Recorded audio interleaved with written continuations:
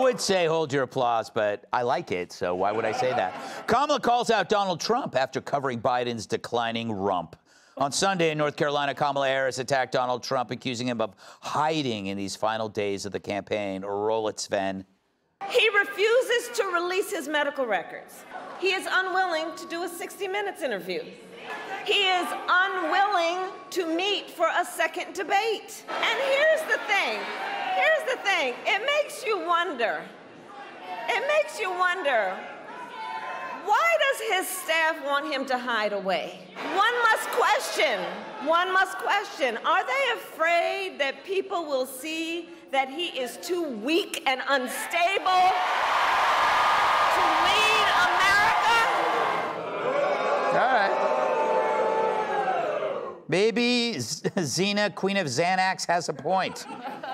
Too weak and unstable to lead. The guy was shot in the head. And he got back up.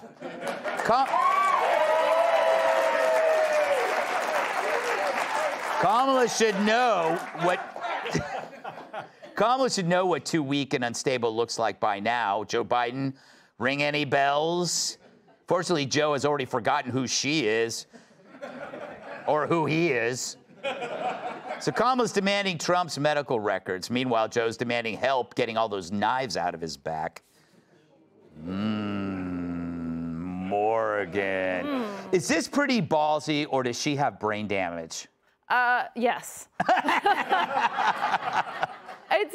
It's like funny, as somebody who worked for Trump, the #1 request I got from people is, can you please tell him not to tweet this or not to say this? It's like, there's no stopping this guy from being in the public light. He's like selling out Coachella more than a lot of major bands would. He's coming to New York. He's all over the country. He's doing every interview, every podcast. JD Vance is on like every single Sunday show. She's yet to do a press conference. Oh, and she covered up for basically an infirmed president for 4 years. So, you know, I don't know. She has no leg to stand on. She has no legs, Joe. I'm not sure about that. She has legs to stand on, but that's about it, Greg. She gives less press conferences than Punxsutawney Phil. She's the one that's hiding. Look, Kamala's clearly trying to goad Trump into another debate. She's very transparent about that, and that's the only time she's transparent, because you can see right through her.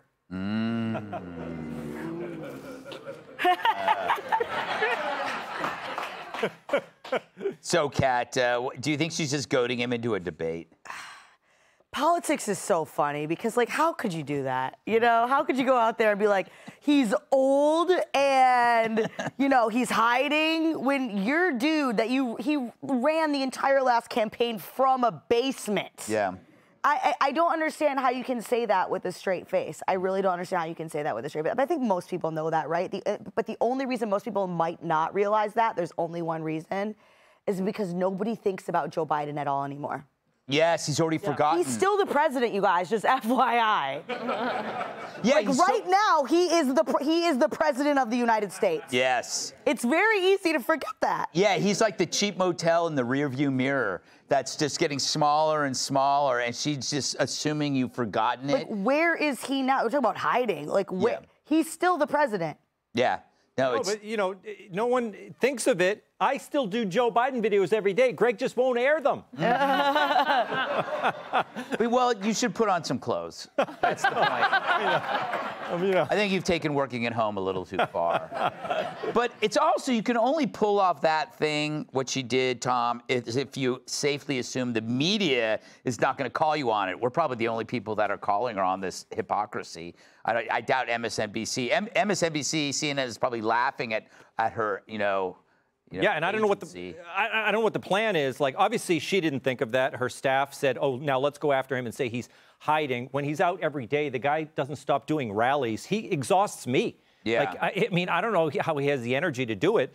And so it doesn't seem like a very good line of attack. I think the thing about the medical records is the funniest thing, because we've been through all that. He should definitely have his doctor come out. Ronnie Jackson has a lot of energy, and he should just come out and make everything, like you said, with the, the assassination attempt, that should be the medical report. He should reference everything. He should come out and be like, the president, we've checked his blood, which we tested when it came out of his ear after he was shot. Yeah. His blood pressure is normal, except for that one time he pumped his fist in the air and yelled, "Fight, fight, fight," after being shot. His hearing's good, both ears, both the one that was shot and the one that wasn't shot. So, yeah. That's an excellent point. I hope they're watching. Okay. Up next, Vance makes the case and puts a host in her place. Hey, Sean Hannity here. Hey, click here to subscribe to Fox News YouTube page and catch our hottest interviews and most compelling analysis. You will not get it anywhere else.